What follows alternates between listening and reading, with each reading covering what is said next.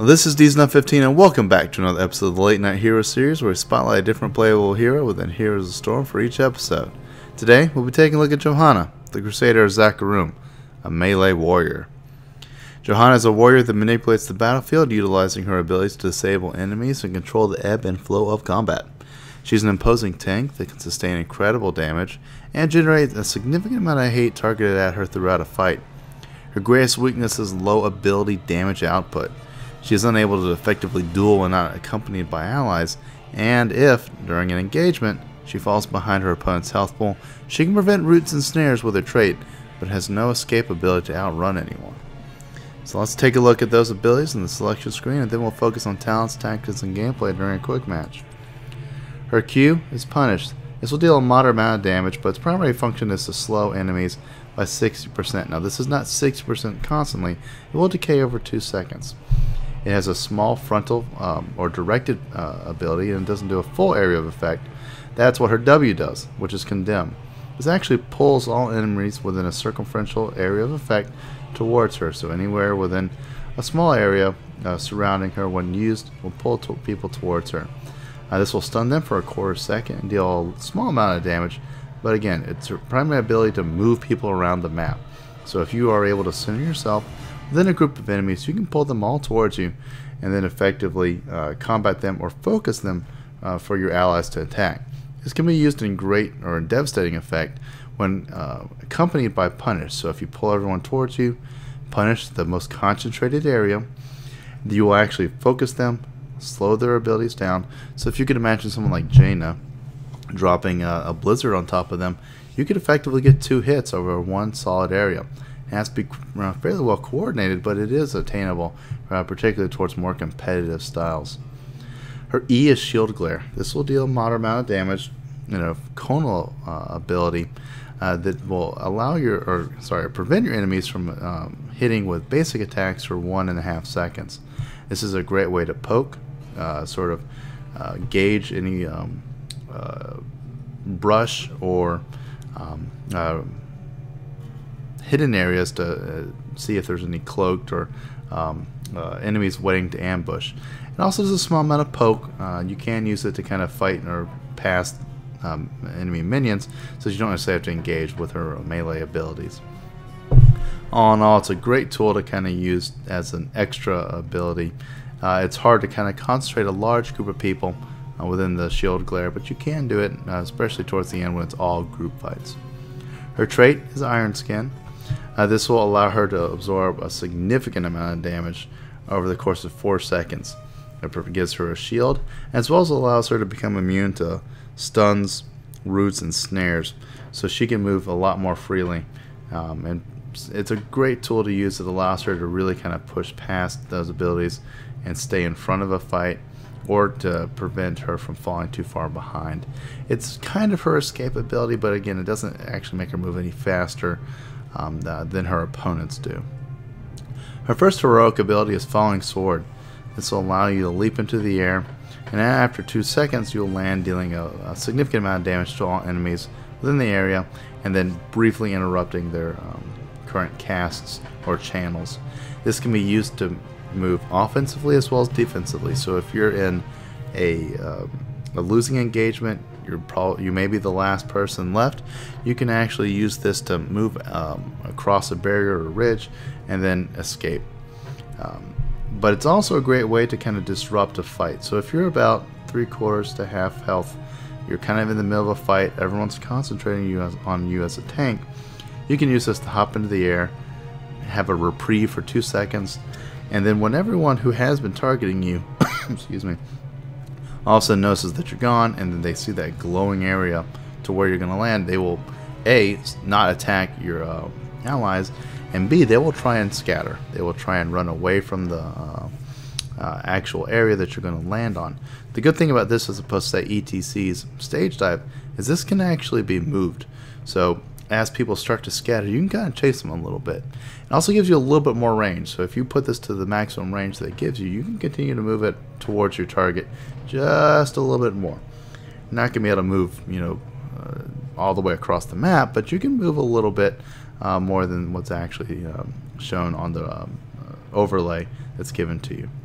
This is, I believe, at least I tend to use it as my default for my heroic ability choice.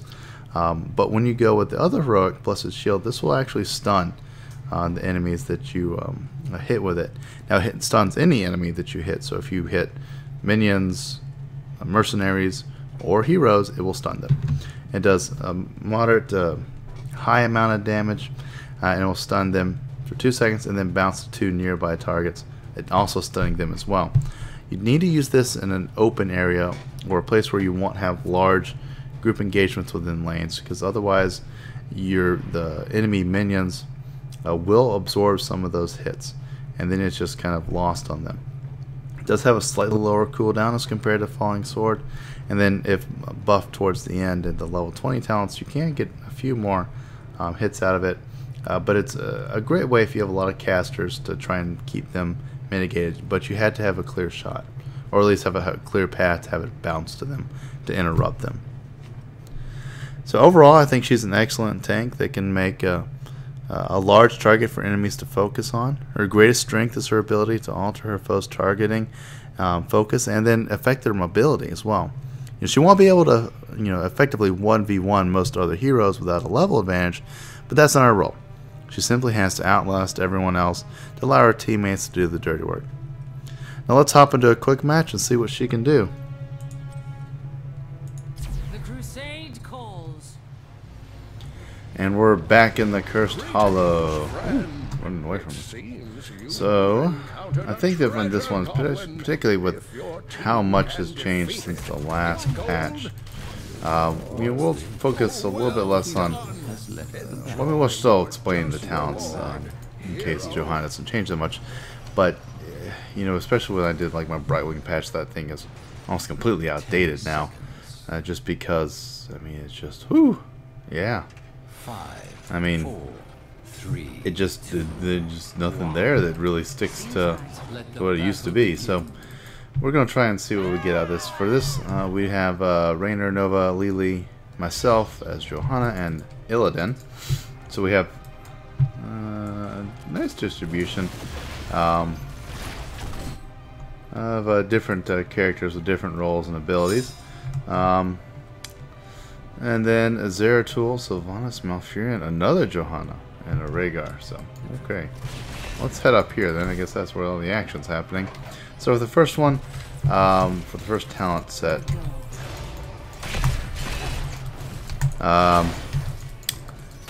had the option of going either. My two big ones are either going to be going with Reinforce or Regeneration Master. I think that you can do either one of those. Oh, damn. Well, that's how you use that. Reinforce is not a bad option to go with, I don't think, anyway. You can certainly use it to good or great effect. For this one, I think I'm going to go Regeneration Master just because I like to have a little bit of extra damage. Or, I'm sorry, be able to soak up just a little bit more. So, yeah, I just tend to like that one for her, so I can kind of sneak out of the battle a little bit, then hop back in. Reinforce is not bad, but you really have to have a lot of people around you to make it worth your while. And you can do that. You certainly can. But I tend to go with Regeneration Master as my default for this. Damn it, I didn't get him. As I said before, I'm not a big fan of the Punish ability. I mean, you have to use it, but it's like, it's almost just a part of Condemn. It kind of lacks a lot of its luster, just because of how simple. And for whatever reason, my A key is not working all that great. And then Knight takes Pawn, which if you want to really crush through some, some minions, go for it. But it's kind of like, eh. I find it somewhat lacking. Alright, so we are at least ahead of that one. Oh, get her, get her, get her! Come on, Nova! Come on!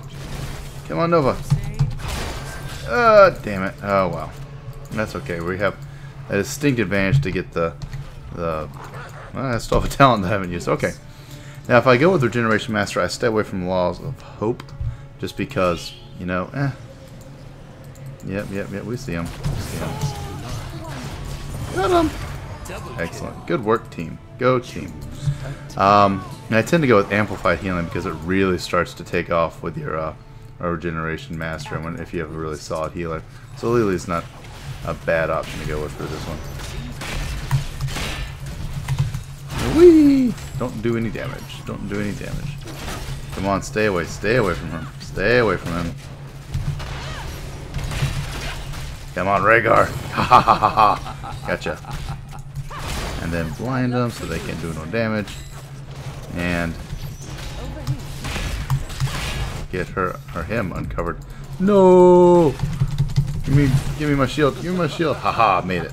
Oh, damn it. Okay, so we got a horseback real quick. Could go Law of Hope if you go with your block ability. I think that's a good combo. So you either do Amplified Healing with Regeneration Master, or you go with Laws of Hope if you go with the block one, the Reinforce. Roar will increase your punch damage, which you don't do jack anyway, and then Eternal Retaliation, which will reduce the cooldown. Not terrible. Not terrible. Oh! Get out of there. That's right. Ho-ho! Then we're going to pop that because we don't want to take damage. Then we're going to let Nova get in here and try and keep them. So we're going to keep them blinded. Blinded by the light. And we get another talent. I tend to go with the Crusade Marches On. Just because, why not, you know? Come on, focus. Alright, excellent. I like that.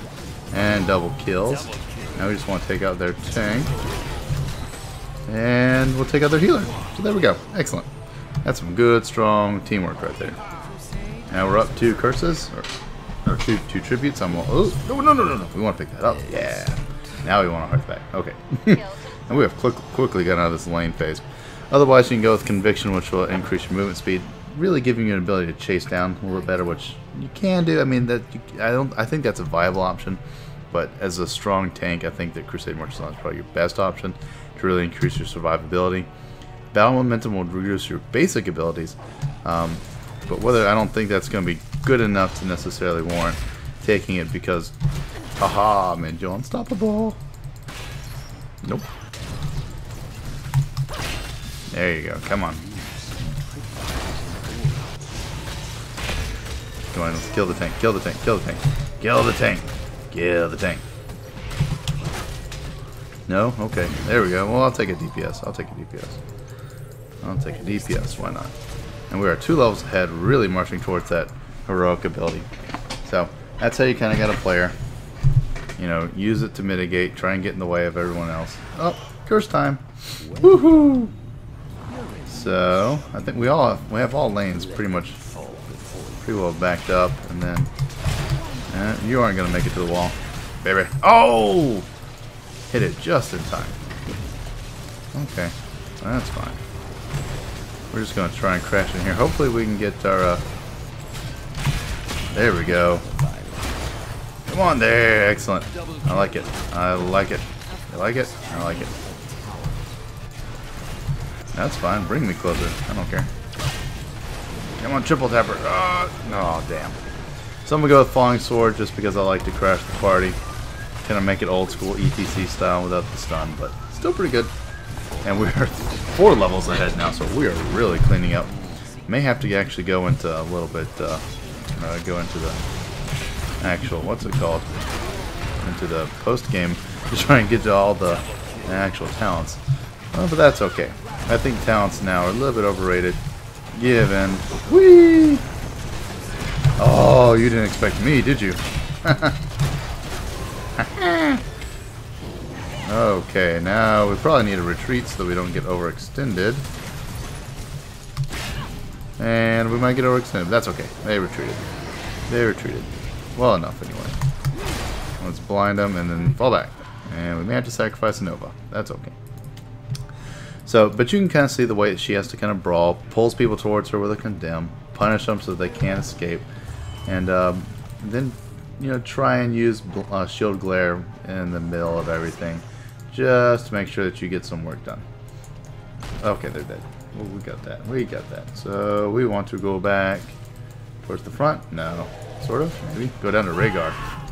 Yeah, we're going. We're going. Oh, nice, Nova, stealing the camp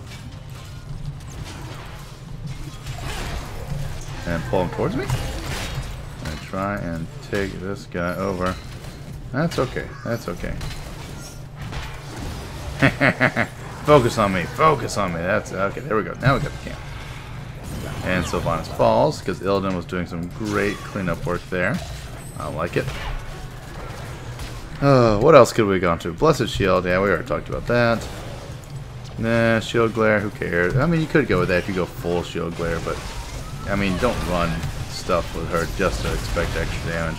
I like to go with the survivability kind of tank. Oh, silly. Silly Zeratul. Again, going with the overall shield. And then, whee! And come over here! Yep, nope. And wipe. Wipe city. There we go. Excellent. Now we need to get out of there because we are not strong enough to take that. We don't have enough peoples. That's okay. Oh, no, we didn't get them. Oh, we were Sylvanas. Damn. Oh, well. Did pretty well. But we still haven't long enough death timer on them to really make a huge dent. I'm going to go down there. Oh, nope. She's hard. She hearts back. Okay. Let's head to the tribute as a good team should. Everyone needs to head out there, make a strong presence, and get some stuff done. Spell shield's pretty run-of-the-mill. Burning Rage, meh. For her, I mean, again, not about doing damage. It's about holding your own, making sure that you can actually get some stuff taken care of. You want to be a big target, and to be a big target, you have to be able to absorb a lot of damage. Come on, I want to try. Nope, doesn't look like I got that. Wow, 20 kills already. Jeez. No one on my team has died. Oh, it's marvelous. Yeah. So I mean, you can see the theme, and she's a strong tank, particularly when supported by a really good team balance. And we have a really good balanced team here. We may actually be going for the jugular here. Oh no! I walked into the root. Nah, I could have used my iron skin, but I figured save it for something big and bad. See if we can't pull the double Johanna. And 2 people. 3 people. Zeratul's just kind of working us. Okay. Let's not give him a reason. I want to try and lengthen this game, so I'm going to kind of hang back. Oh, they got their first kill. That's okay. That's okay. Oh, tribute's out. Tribute's out. Let's go towards the tribute. Towards the tribute. Of course, at this rate, we'll probably make it down there ourselves and just be the only people. Then we can go help out that lane, because that lane is under attack. So, we're doing good. We're doing good. We got a huge, although our level advantage is decreasing. Oh, you whore. You whore. Get him, Rainer. Suck it to him. Alright. We don't want to lengthen it too much, because you don't want to lose, but, you know, because I've had that happen to me before, too. They're just like, oh, we'll just dick around for a little while, and then, nope. Too much. And someone does something stupid, and then you end up, just sucking wind. And that's never good. Okay. Who died? Not us. Excellent. Nova's on a mission to just hunt people down and play cheap. I like that. I like a Nova that plays that way. Works out for the team. For the most part. I mean, they still need to support the group fights, but yeah, you really shouldn't be out there trying to hold a lane necessarily, because that's just not smart as Nova. Come on, level 16. We want a 16. Come on, 16. We want a 16. Alright, a whole Zeratul. And for a world of... Oh, Zeratul, you bastard. Come on. Oh, I got black arrows too. Woohoo! Got him. Alright, 16. So Holy Renewal is not a bad option. Blessed Hammer, if you want to do that, again, more damage. Iron Skin causes damage to take in to increase movement speed, so you can go with that if you so desire. I tend to go with the shield, Holy Renewal. Imposing Presence not a bad idea. It's a good overall, all-around tanky kind of option to go with. I like Holy Renewal just because it gives you this ability to kind of show yourself during a fight to kind of really come back when you're in the larger group areas. To really kind of just be like, okay, there we go. Now we get some help. I like to run with that one. Of course, the one downside to all this is that her Iron Skin still uses mana. Uh-oh, we need to go help out. Need to go help out. Oh, wow. Rainer just smoked him. Okay, tribute time. And this might be game, so we'll have to look at the end result. For the level 20, you can go Heaven's Fury, which will bombard the enemies with Holy Bolts. That does okay. It's not a game changer. It does a little more damage. Radiating Faith, a nice way to increase your overall ability if you decide to go with the Blessed Shield. Indestructible. That's a great option. I tend to go with that just because of how strong it is. And it really gives your enemies something to think about. Uh-oh. Looks like he's metamorphosis slicing. And I got arrows. Okay.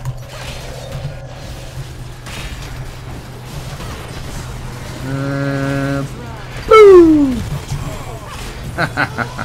Oh, I love it. I love it. Ah, excellent. And then Lily came in to save AJ. So, and then Storm Shield, your standard sort of Storm Shield. You kind of, shield everyone up. Not a bad option if you got a lot of AOE against you. But I tend to go with Indestructible just because it really does give you a great ability to kind of stay alive towards the end. Not to mention, if you go with your Regeneration Master, it gives you this brief period of time to kind of gain some more health back. Not a lot, but a decent amount of time. Because by the time you get to that level 24, or sorry, level 20, you've racked up a fair amount of actual overall life. But that was a good way, particularly in a win scenario. She plays a little bit differently when she's behind because, if the enemy team has a significant level advantage over you, you're not just going to be able to take those hits quite as easily and just kind of shrug them off. I was able to do that pretty well. I never really came all that close to dying, but we had really good team support. Overall, only one team death. But I was in there, 34 kills, so I was always around something.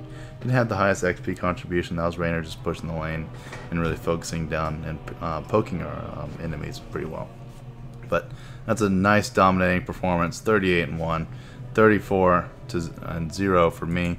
So to review, I went with a really tank-centric build that focuses on trying to maximize your health and survivability. So Regeneration Master to give you more overall passive health, so that you can kind of go in and out of fights if you have to, which would be important if you're going to be at a lower level than your opponents. Amplified Healing to intensify that, as well as make your healer's job a little bit easier. The Crusade marches on so that you can continue to increase your mitigation, allow you to be immune to the roots, snares, and other disabling effects. Falling Sword, although I didn't necessarily use it, that gives you a little bit of mobility.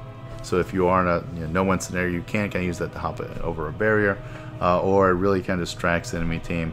And when they see that sort of circle hovering over them, they'll scatter and they will stop focusing their fire on the enemy usually. But I like that over the Blessed Shield. Hold Your Ground, which increases your trait's ability, so you get a little more bang for your buck since you're already spending mana on it. And then reduces the cooldown, which I think is the most. I'm sorry, if it's destroyed, it reduces the cooldown, which I think is the most important thing. So that, coupled with the Crusade marches on, really allows you to try and use it as much as possible during a fight, and increase its uptime. And Holy Renewal increases your overall health. So this is all focused on healing, maximizing your health, allowing you to sustain during a battle, making your healer's job a little bit easier so they can focus on your damage dealers and other mitigators. And then I would have gone with the probably the Indestructible to give me that last breath in case I do hit 0. Gives me a chance to recover since it's health centric, and it allows you to stay alive just a wee bit longer to do just a little bit more movement against the enemy team. That's a nice little look at Johanna, and I'll wrap things up for us today. So of course I appreciate any likes, shares, or subscribe to the channel, Please feel free to leave any comments or message me directly. And don't forget to suggest a hero for our next episode. This has been DSnuff15. Thanks for watching, and we'll try and do better next time. Although I don't really know how we could do better. I mean, come on, 34-0. Just wipe the floor with them.